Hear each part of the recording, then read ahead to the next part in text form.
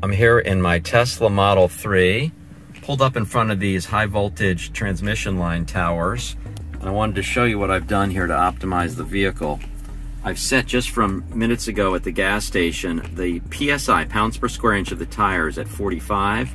The default is often 42, but those extra 3 PSI, according to the vehicle specifications, create higher level efficiency in terms of the performance. So coming downhill, that was regen, and then those are the spikes based on leaving, maybe a stop sign or a stoplight.